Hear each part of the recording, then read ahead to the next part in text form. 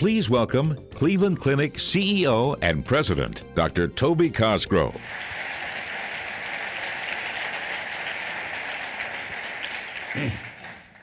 Well, good evening. I'm delighted to have you all here. I just want to tell you about our next speaker before we introduce the speaker for today. Melissa Mayer, the CEO of Yahoo, will be here next year at a date yet to be determined, and we'll keep you posted on that date and when it's coming up. Norman Foster is one of the world's preeminent architects and designers. His vision has transformed the way we see and use the world, from London to Beijing and now to Cleveland. I first met Norman Foster in 2003 in England. Cleveland Clinic was considering establishing a presence in London, and Norman gave us a presentation in his studio. I was impressed by the breadth of his outlook on cities and buildings. I realized that I had met someone who would be capable of planning the future shape of our main campus. Today, Norman Foster is a citizen of the world. He was born in the heart of industrial England. He grew up surrounded by engineering and manufacturing. He worked as a baker, bouncer, and furniture salesman before studying architecture. In 1963, he co-founded the award-winning architectural group Team 4. Their work included the futuristic home used in the movie Clockwork Orange. The firm is now known as Foster & Partners, was established in 1967. They have received more than 190 awards and citations of excellence and won over 50 national and international competitions. Norman makes sure the firm keeps a young outlook. The average age of their architects is 32, the same as when it was founded. Norman was a close friend of the legendary designer Buckminster Fuller. And like Fuller, he and his team have designed a whole range of human activities, from boats to bathtubs. Foster & Partner has left an indelible imprint on the world. They designed the world's largest single building, the Beijing Airport, and the world's tallest bridge in southern France. They are creating a circular headquarters for Apple in Cupertino, California, and a zero-carbon, zero-waste city in Abu Dhabi. Norman was honored with a life peerage in the Queen's birthday honors list in 1999. He took the title Lord Foster of Thames Bank. In 2012, we selected Foster & Partners to create a 20-year growth plan for our main campus. They identified sites for as many as 14 new buildings around a green spine of a park-like mall. Their plan gives us a more coherent and navigable campus and a roadmap for future development. Now Norman and his team are giving us another iconic design. Our health education campus is a building that will transform and define the shape of medical education for the years and years to come.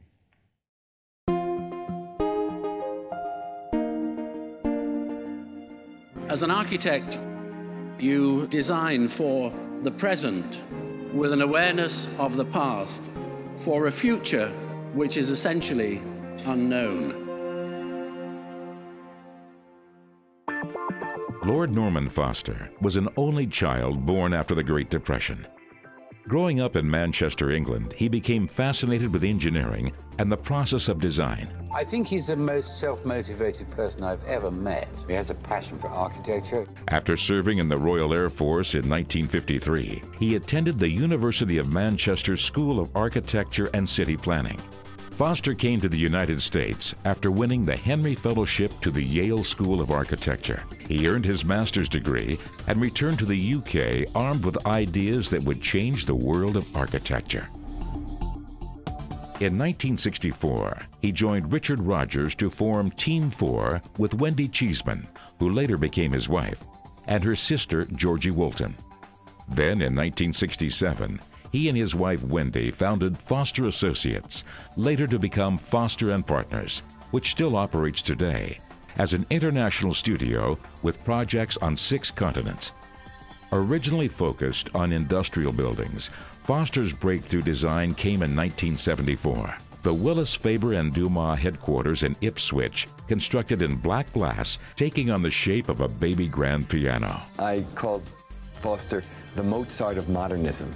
The way his work seems sort of lyrical, elegant, and effortless. Foster gained a reputation for pioneering designs, making his own rules and setting new trends. Throughout 5 decades of design, his work has become more than bricks and blueprints. He preserved history in the Reichstag in Germany, designed the largest building on the planet, the airport in Beijing, created the tallest bridge in the world in France, and fashioned iconic images in the London skyline with Wembley Stadium and the so-called Gherkin, Swiss Re's London headquarters. Lines and light play a part in Foster's building plans, but he also takes an environmentally sensitive approach to design with the use of airflow and materials. Green is cool. All the projects which have been inspired by that agenda are about celebrating the places and the spaces which determine the quality of life.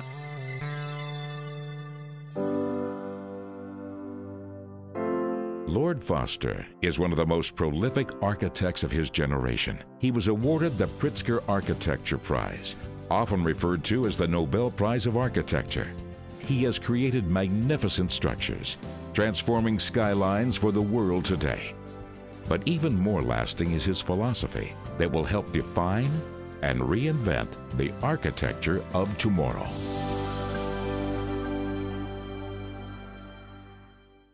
Join me in welcoming Lord Norman Foster.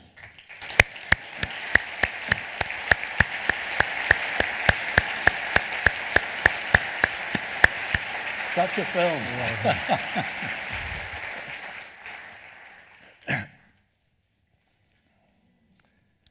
Ladies and gentlemen, good evening. I did this sketch to remind myself that, for me, architecture is about working with space, with light, with structure, to connect with nature, to make settings, environments which encourage connectivity, community, and creativity. And in planning for the future, I find it helpful to look back to the past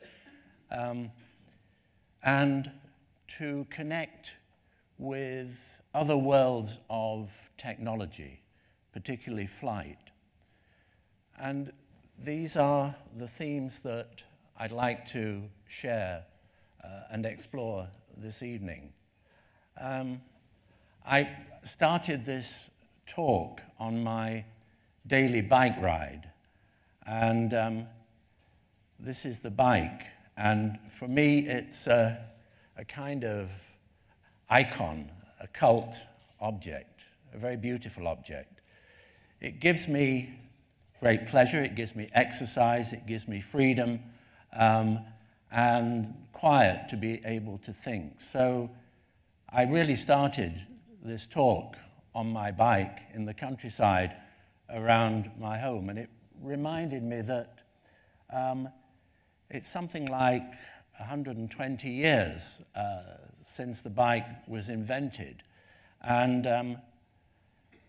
that Ohio was around 1890, 1900, one of the biggest producers of bicycles. And you can see that 1896, when this state-of-the-art bike, which was designed and produced by the Wright brothers, it's essentially the same design. The materials of the modern bike are more sophisticated, lighter, stronger perhaps, but essentially it is the same creation. And here you can see that Van Cleve bike of 1896 in the window of the Wright brothers' cycle shop. And it was in the workshop at the back that they would make these bicycles, and eventually it was the same workshop that produced their gliders and experimental aircraft.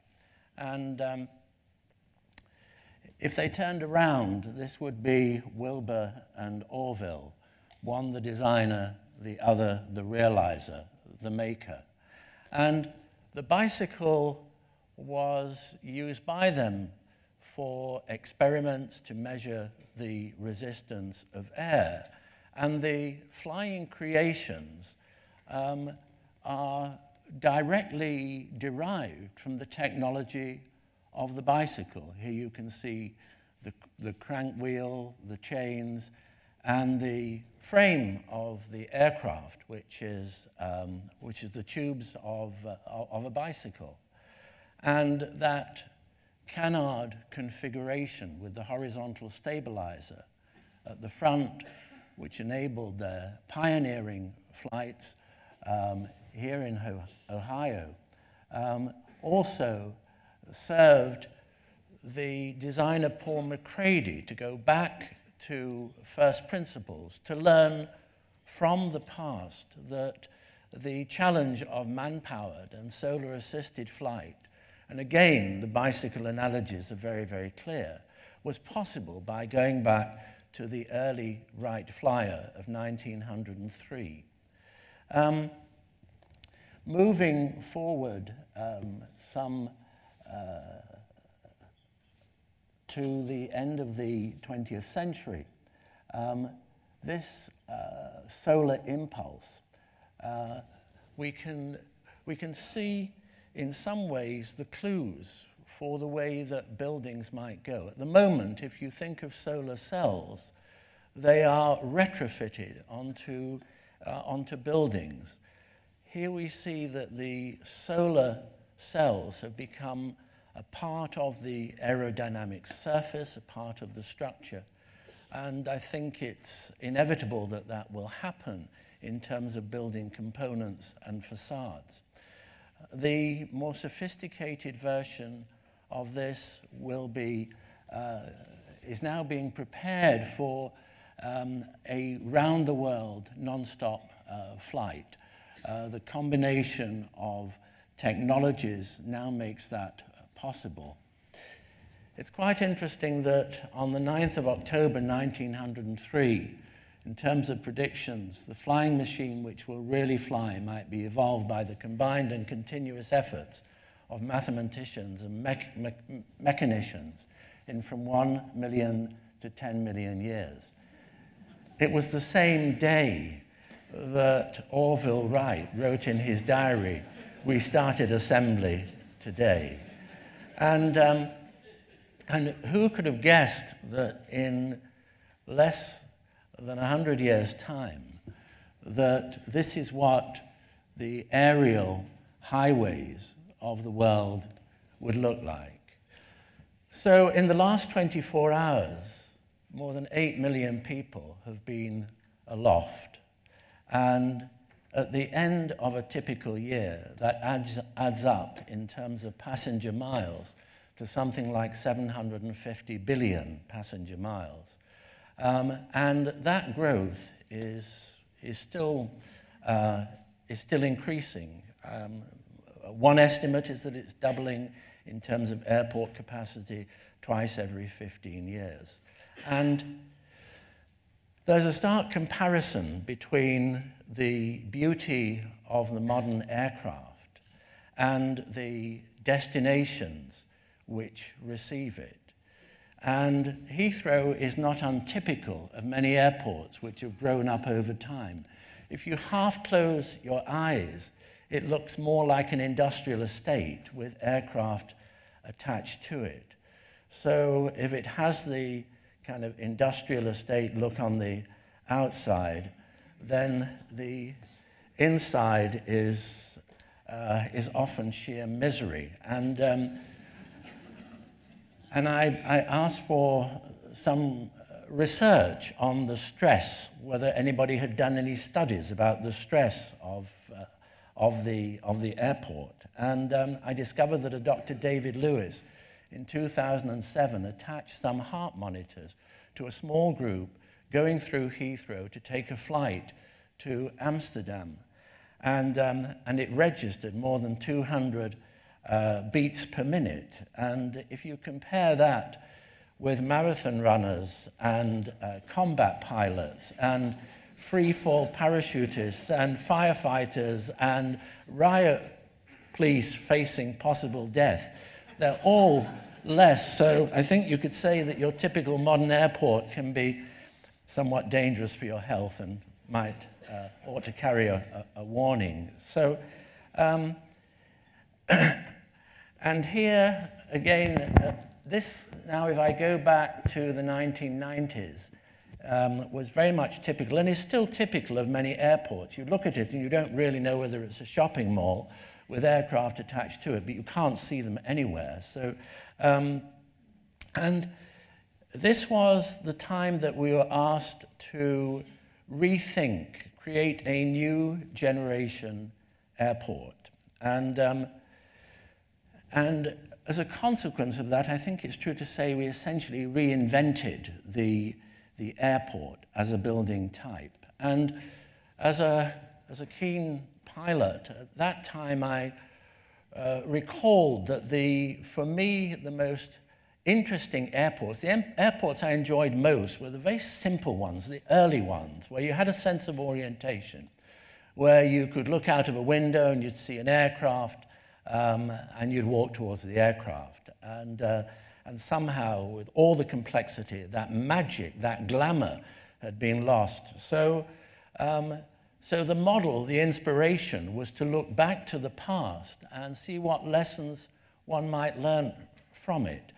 And that kind of more glamorous past is here captured in the 1930s by the very first airport hotel, which was at Dearborn. And quite interesting, I hadn't realized it at the time, but if I'd done more research, the model that I would have picked would have been Dearborn Airport, because it was the first of so many things, not just the first hotel, was also the first tarmac runway, which you can see in the background here.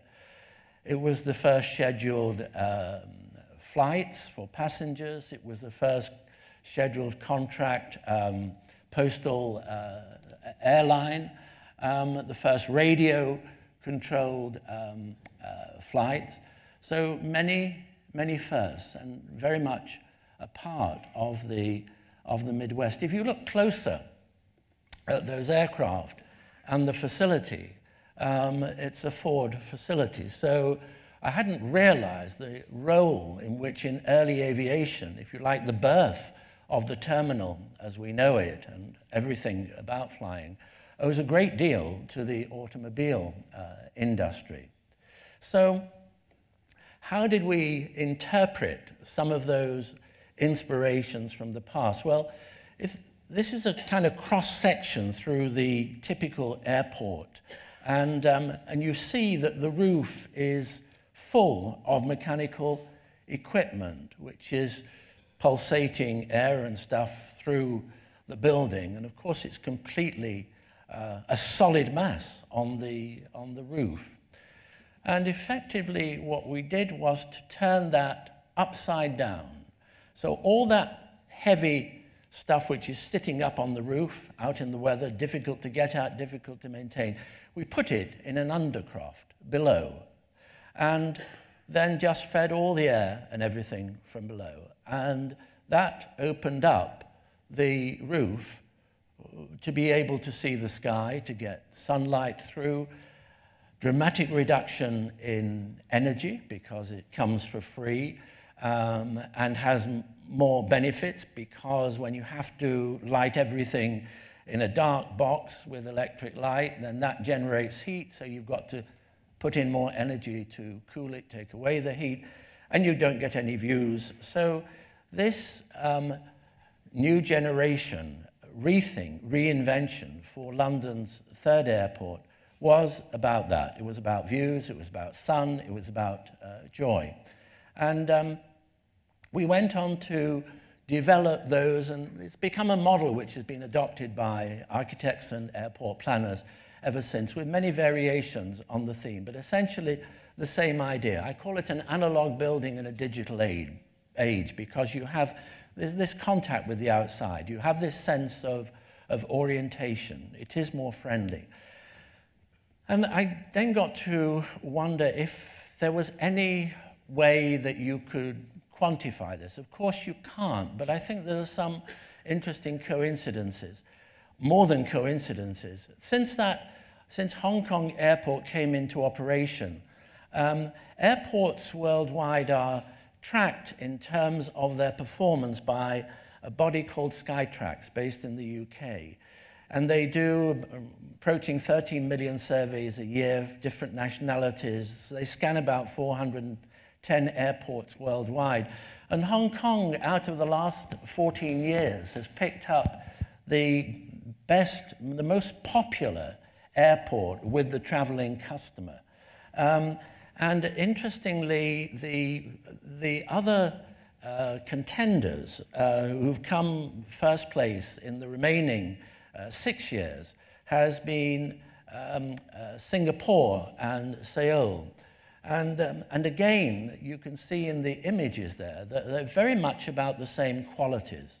So it's not an objective survey. There are some things you can't measure about the quality of an environment. But I think here it's clear that it is a major factor in terms of the well-being and the satisfaction of the traveling passenger. We went on to do, as I saw in the film, Beijing Airport, which is kind of aerodynamic looking on plan, but the locals have their own interpretations of the way that they read that in terms of its coloration, which is very deliberately of the range of colors that you would associate with China. So a state-of-the-art airport on a vast, epic scale, the whole thing realized in an extraordinary 5-month design and build period, but evocative of the roof color of the Forbidden City. The locals see it as dragon-like with its scales. So that building, which is the largest building in the world, also tempted me, and I was fortunate enough to be able to see it this afternoon, to visit what in 1929 was the largest uninterrupted volume building of its time, which is the Goodyear Air Dock at Akron.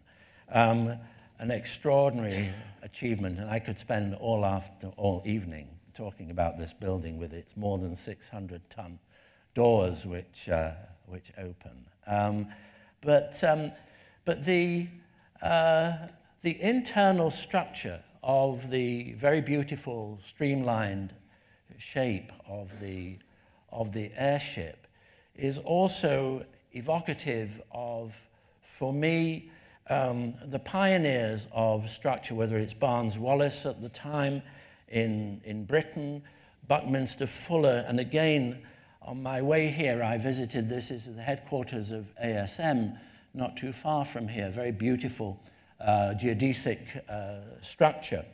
And again, that was for me a pilgrimage, because for the last 12 years of his life, I collaborated with Buckminster Fuller and his then partner Thomas Zung, who's here this evening, and we kind of had the dream that some of those ideas would be realized, and on a great scale. And it's quite interesting that that now, so many years later, the technology has advanced to the extent that we can contemplate that. And this short film here shows our project for Mexico Airport, which is has that gossamer-like, incredibly lightweight structure developed from a similar technology, but with the ability now to be able to calculate more complex shapes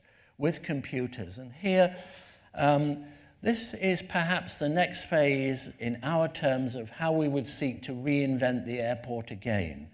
And if the examples that I'd shown you before that we'd done, they would have a horizontal roof, they would have vertical walls, variations on that, and a typical span of the columns would probably be something like 120 feet. Here, the spans have gone right up to 600 feet, and there are not columns, it's a continuous membrane. And I realized as I was thinking on my bicycle about some of the past, and the past perhaps evoked by images of an earlier period, that as a student, I took this in 1959. It's the Galleria in Milan, Vittorio Emanuele. And those cast iron structures of the time, it's quite interesting, I haven't seen this yet, but you have an arcade which was in turn inspired at the end of the 19th century here in Cleveland, based on that model. And those inspirations from the past have informed a range of lightweight enclosures where we've been able to transform and give a new round-the-year life to spaces. Here, this is the courtyard of the Patent Building in Washington, now the Smithsonian, and that is the Kogod Courtyard, which has a whole range of possibilities from music to teaching to grouping. A similar, in the same vein, the British Museum at its heart was a courtyard in the early 19th century. And that became filled in with a great circular library and rather storage spaces around it, which filled the courtyard. So our project there was, again, inspired by the past to rediscover the essence of the courtyard. And so by taking away all those storage areas that had built up around it, roofing it, keeping the 6 million a year visitors active and flowing through it, to transform and create a space which was very much about culture and a kind of inside-outside space, an urban space, an urban room. And it's interesting that if you consider the role of the courtyard, a very traditional device, and you link that to the cloister, then that is the birth of the hospital as we know it today. All the early examples, and I visited this building in Toledo. It's now a series of art galleries, but very, very clearly you can see historically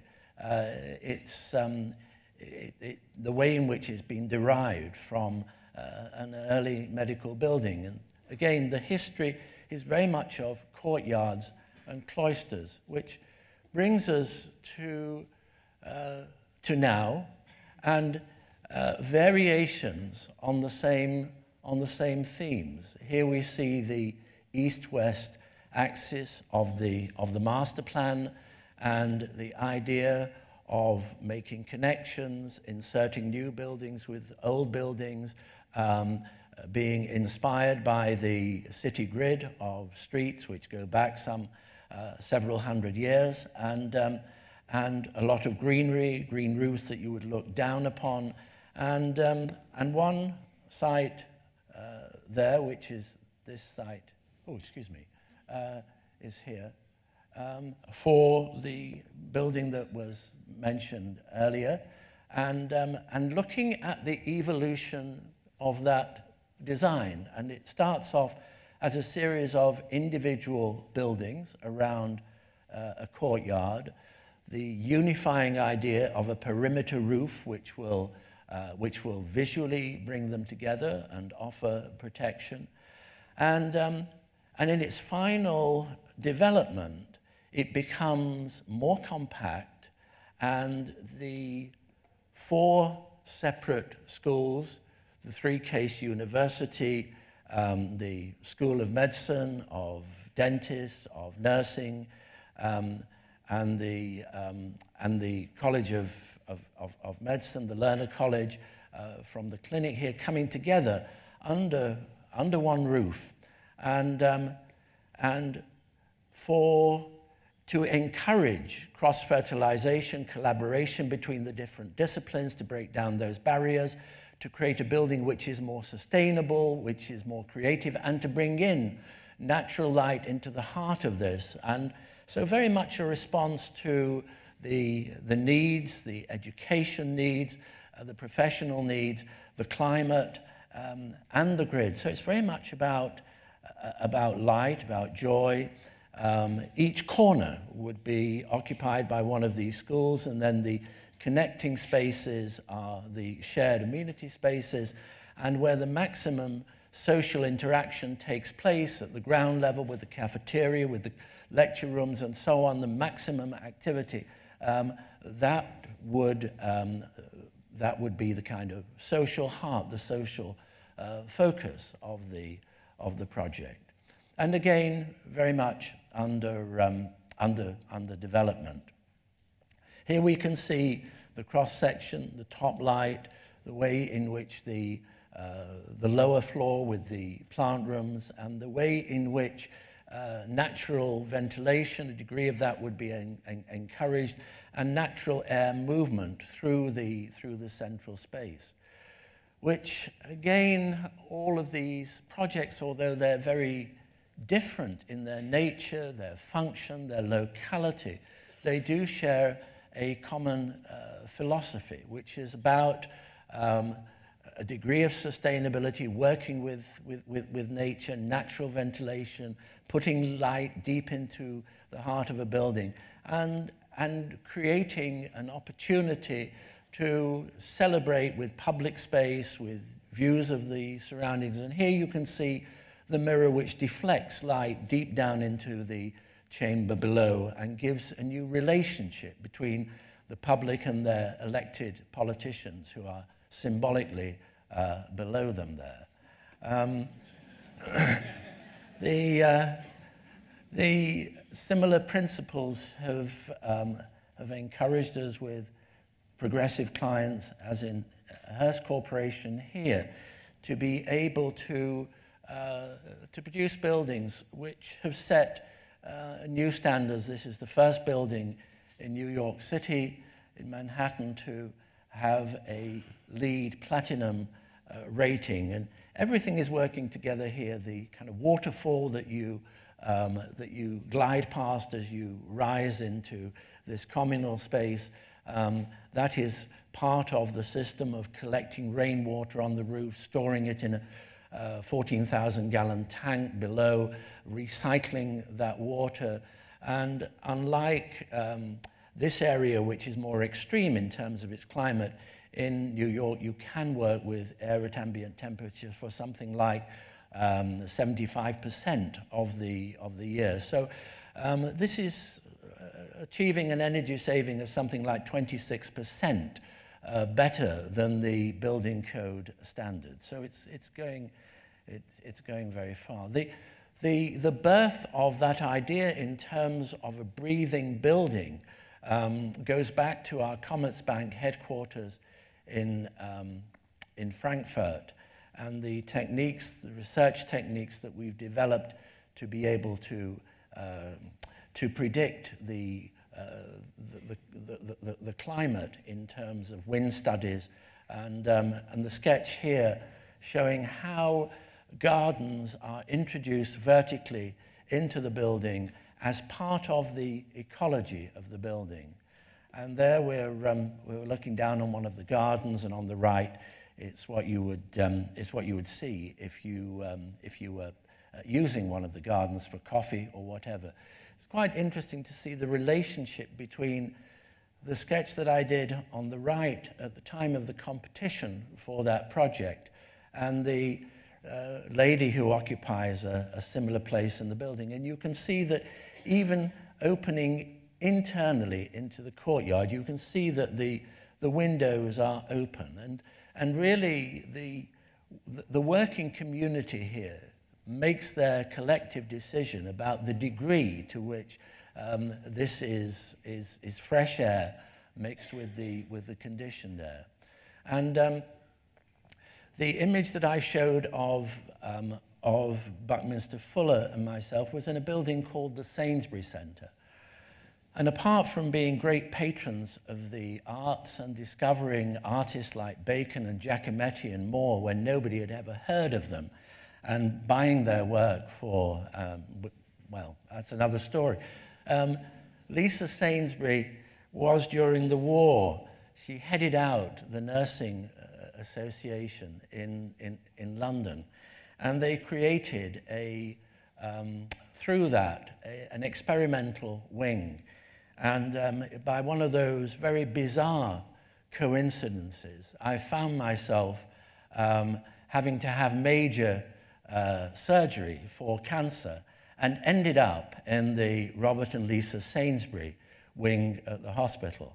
And the photograph on the left is the room. And what was interesting is that Lisa Sainsbury placed tremendous emphasis on the fact that when you walked into the room, you shouldn't be able to see the bathroom. The bed should face a view. And during my stay there, I made the sketch on the right. And although I can't quantify it, I can testify personally to the importance of having a view, having some connection with nature. I think it was helpful in my terms. I was in and out in 7 days, so I'd like to think that the design was helpful there. Interestingly, that has fed back to a medical project, small hospital that we did in Bath for an American group called Humana. And again, you can see the opening window, you can see the view. And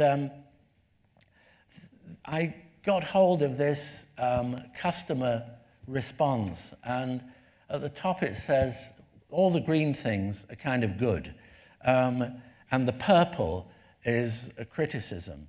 And it's quite interesting if you just look closely at that. On the green bit it says, even the views from the room were stunning, no pain. And the criticism is, the only point I would make is £16 for half a bottle of Chablis is a bit pricey. But I was asked, and of course I said yes. What the hell? So I think if the complaints don't get worse than that, and the next guy says, why can't I have Sky Sports on my television? So anyway, in that same small hospital, the contact with the outside extends to the operating theatres. And there's a rather interesting connection here with a building that we did, the BioX building in Stanford University. And here many of the same themes of cross-collaboration between different disciplines in this building, and the ability for the users to be able to configure their own laboratories, their own test facilities. And that contact with the outside is also twofold. Very deliberately, here they wanted to open up that experience for those on the outside. So the experimentation is a kind of theatre, and the community of students participate, deliberately looking in. These walkways also serve a double use as escape routes, so they enable much more efficient use of the space internally. And of course, it is a California climate. And in that sense, it also has the open community space, which is used for these kind of academic gatherings. Also, not too far away, in the same Stanford orbit, Silicon Valley, we have created a much larger social space in the heart of a single building, a building for 12,000 people. And And this space is about a quarter of a mile across, so it's quite significant. And by making one, well, there are several buildings, but the main building is essentially one large building. But by concentrating everybody in that building, instead of dispersing them, it enables the creation of a 175-acre park, for example. And approaching that building more closely, that, again, this building is totally energy sufficient and also has a high degree of natural ventilation. So working with a very benign climate, but maximizing the use of that climate. So if we look at the aerial view here, this is the building site. This is the building site closer up, and the building as we see it envisaged in the landscaping. And I realized that almost every time I saw anything in a newspaper or a magazine about this building, it is repetitively a spaceship. And I don't know whether there's something about a circular building which is like a frisbee or a flying saucer, but somehow that space analogy is there. And some of my other passions of structures and space. And I realized that Alexander Graham Bell's experiments, about the same time as the Wright brothers, created these extraordinary kites, which were seen really as studies for man-carrying vehicles, and appropriately called the Stanford Torus, which in the 1970s was a prediction about a space settlement in the future. And that, a mile across, weighing 100 million tons, would be a community in outer space for some 10,000 inhabitants. And it would develop its own gravity, spinning round, one revolution every minute with sunlight beamed into it. And I then realized that in the 1990s, Arquitectura Viva, the Spanish extraordinarily authoritative magazine on architecture, ran a monograph of the work that we'd done in that previous 10 years. And this cartoon appeared with our Hong Kong and Shanghai Bank, with the Barcelona Tower alongside it, a little bit of the Sainsbury Centre there, as a kind of space launch station with the objective of going to the moon. And they recently did another monograph, and this is the cover of the monograph, because in the last 10 years, or to be more precise, the last 2 or 3 years, we've been working at the invitation of the European Space Agency to look at a lunar habitation, to collaborate with 3 other groups. And the connection here is quite interesting, because if I go back to Apple, there are 2 kinds of models. And it's also perhaps interesting that in this birthplace of the digital revolution, that all the presentations are essentially analog presentations. In other words, they're with physical models. And there are 2 kinds of models. The models that have been made for centuries, handmade, and there's another kind of model which has come along very, very recently, and it's the 3-dimensional printing. And it's, you feed data into a computer, and the computer feeds that into a robot, and overnight, a kind of glue spitter builds up layer after layer, and you get these incredibly intricate models which appear the following morning. And because we'd invested so much research into this method of making models, we become the 2nd largest user in the world of this technology. working with universities and other collaborators, but essentially investing in the technology. And that was the reason that they came to us, because they saw the future of the lunar habitation as harnessing this technology. And so what happens here, you can see in the workshop, a very, very large three-dimensional model maker, robotic.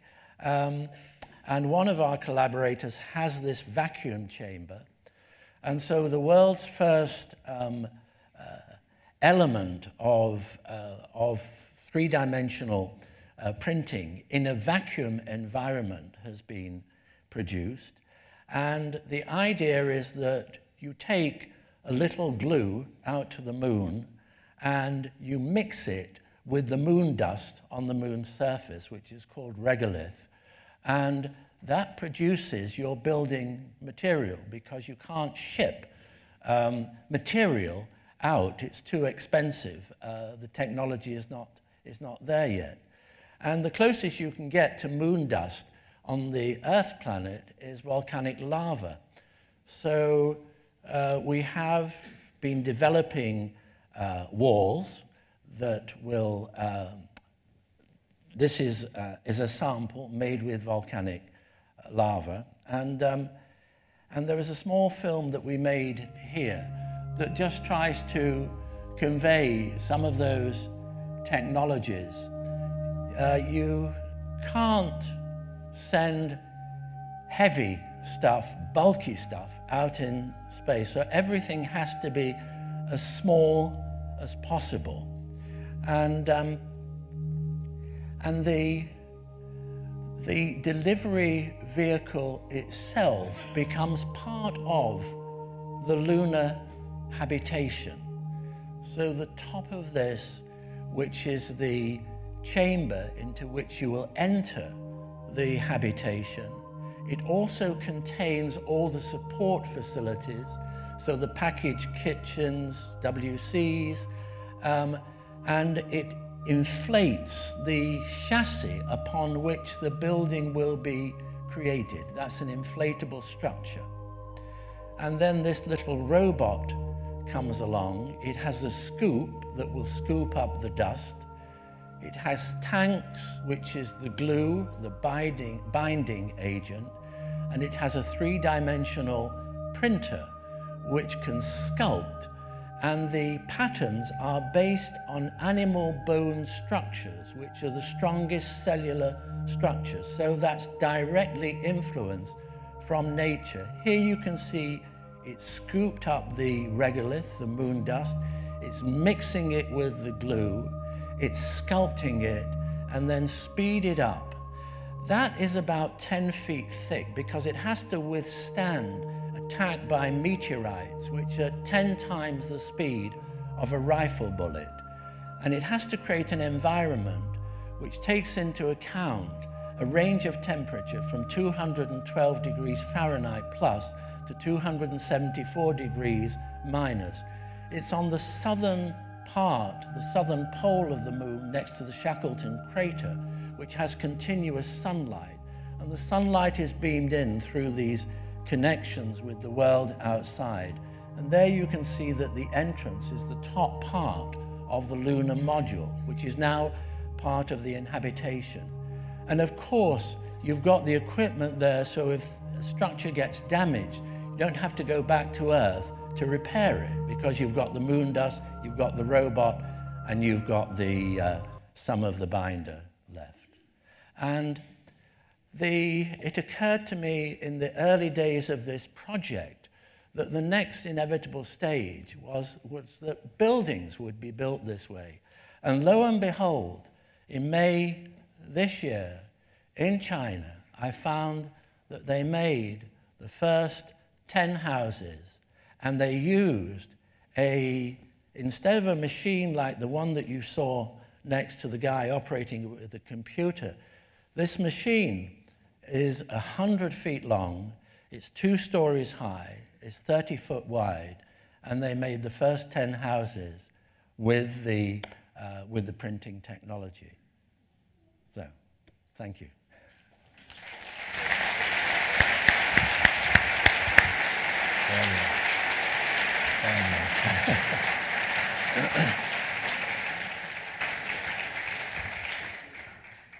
Norman, I can't thank you enough. That was a wonderful trip that took us, by my estimation, about 300 years from the initial architectural renderings that you showed us to at least 10 years into the future.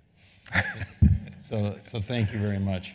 I've got about 100 questions I'd like to ask, but in lieu of having a very intelligent audience and appreciative audience here, I'd like to start with questions from the audience. So why don't you start over here? It's right over this gentleman. Hi, I'm Shiva. Thank you, Lord Foster, for your artistic insights today. It was nice to witness beautiful creations so far you have made. I have a question. What's your favorite creation so far and why? My favorite building. Favorite creation so far? Oh, gosh. That's a bit like saying, name your favorite child. I mean, it's...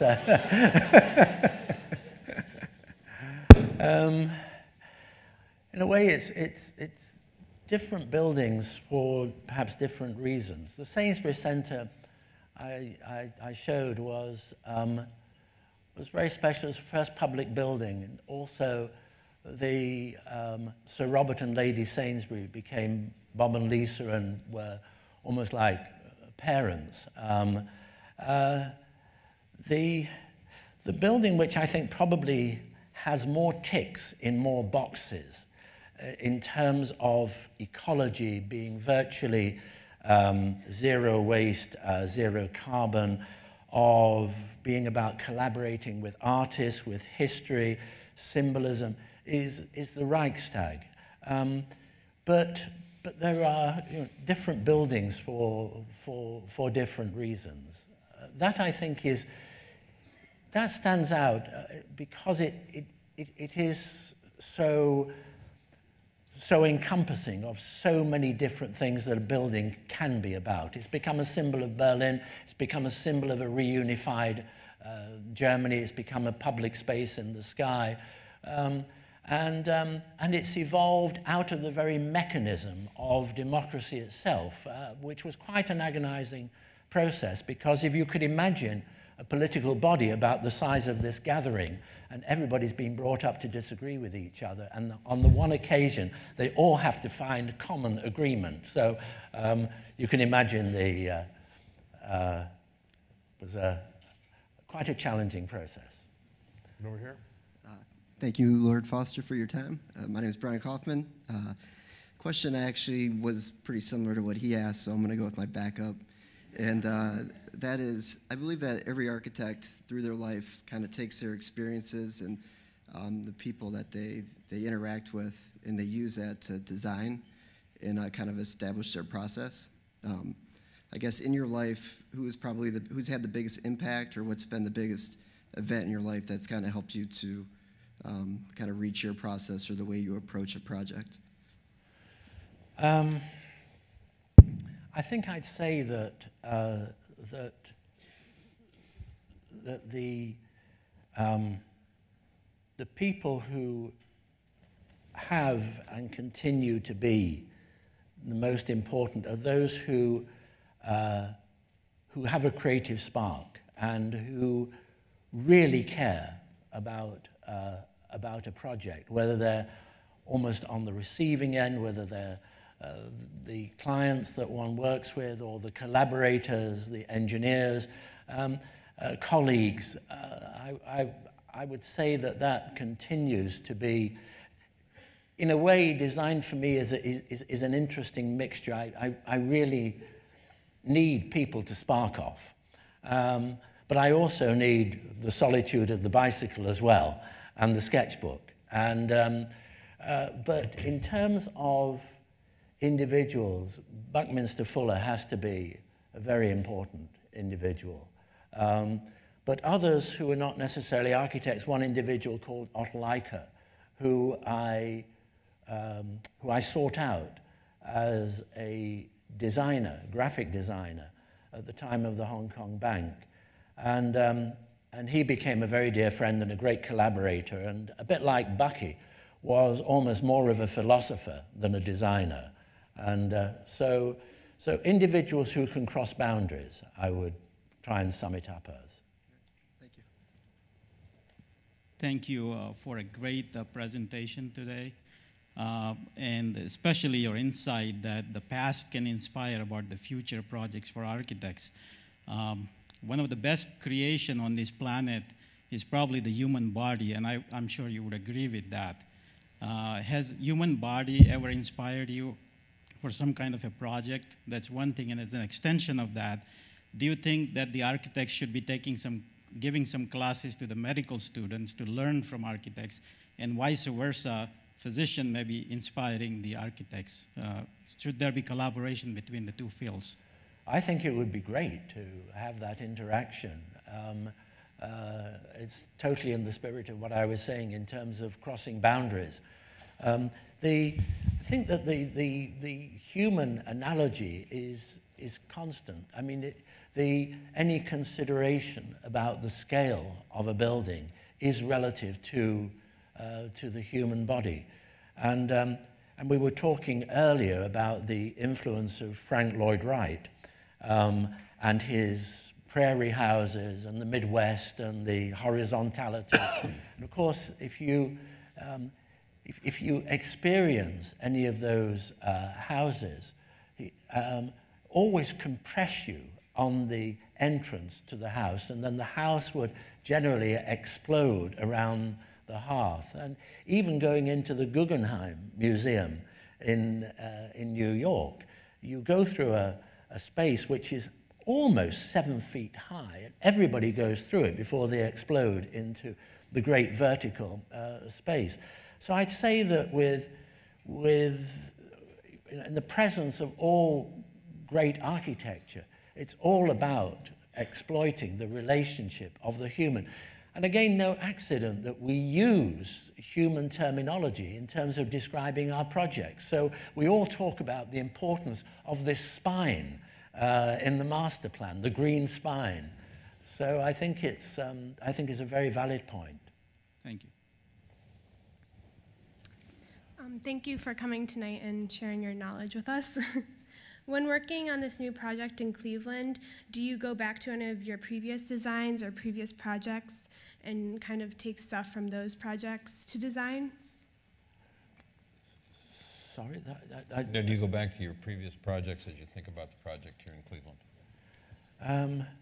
I think that one's relating all the projects together in one way or another. And I tried to show the relationship between some of these projects, which, although they look very different because they're for very different functions in different places, different parts of the world, they are all linked by a series of, if you like, priorities, design considerations, obsessions. So in that way, even if they're not consciously linked, I think they're subconsciously linked. Great. One more over here.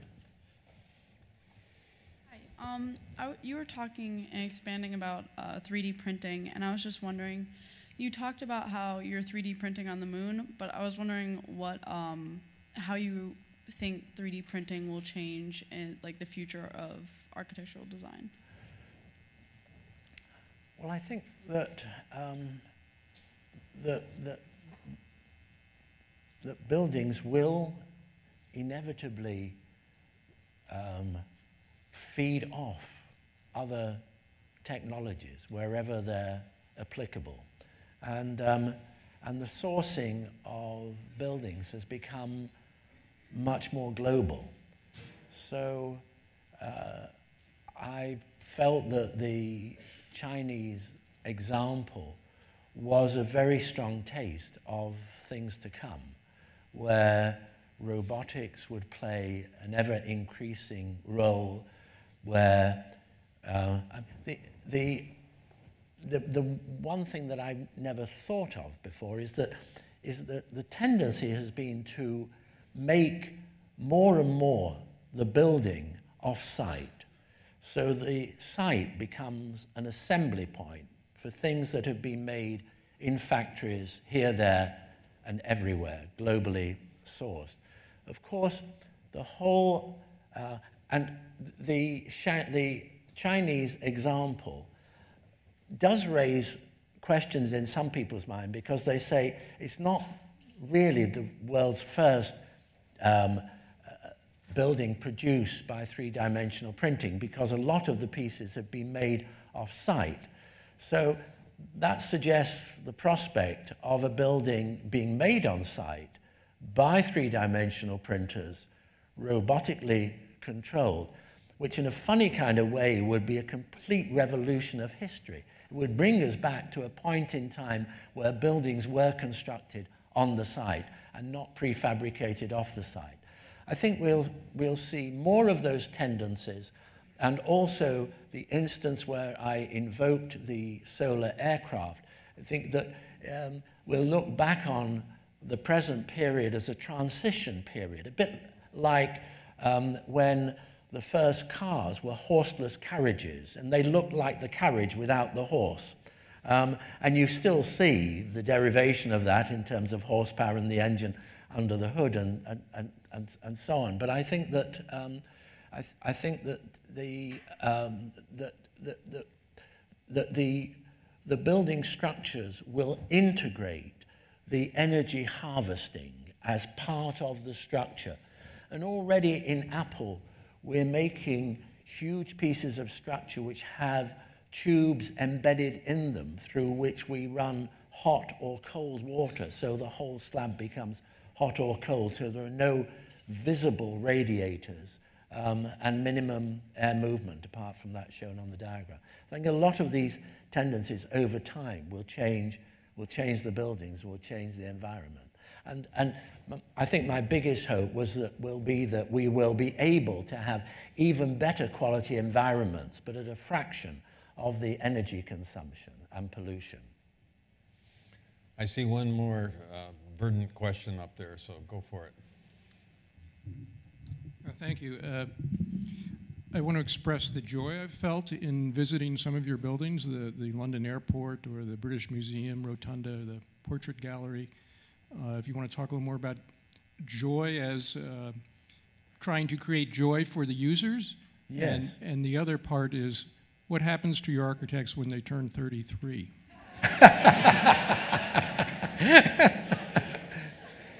They hang around like me. I think joy is an absolutely burning, essential element.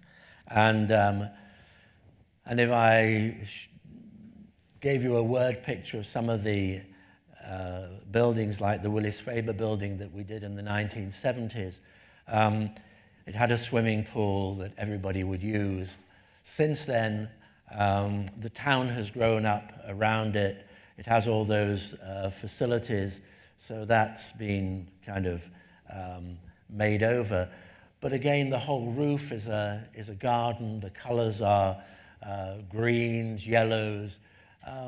It is about a sense of celebration of joy. The same motivation was behind the idea of the spiraling ramp and the cafe and the terraces and opening up the roof of the Reichstag to the public.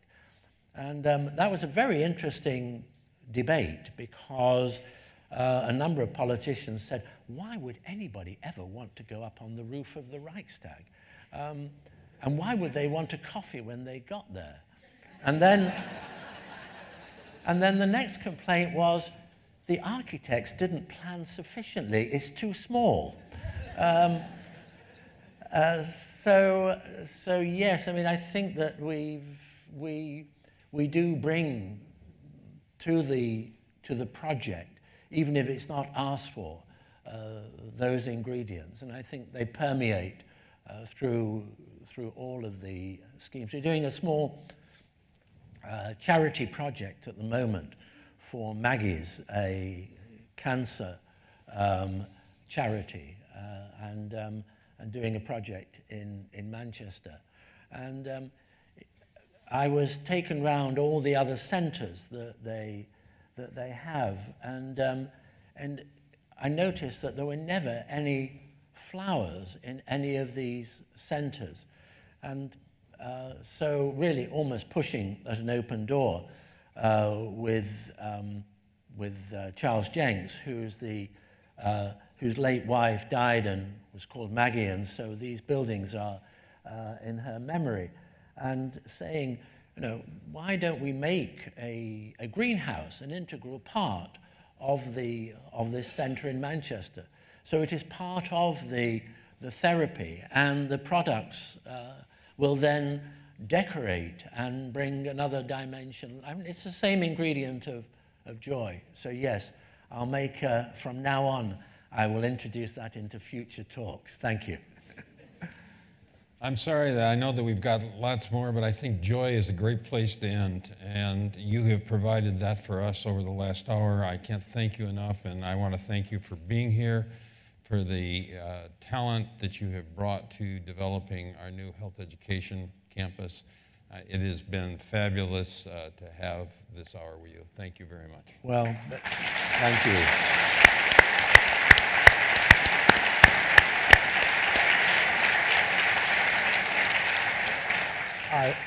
I was going to say, behind any great architectural venture, there's a great client. So I say thank you to you. Well, thank you. And thank you all.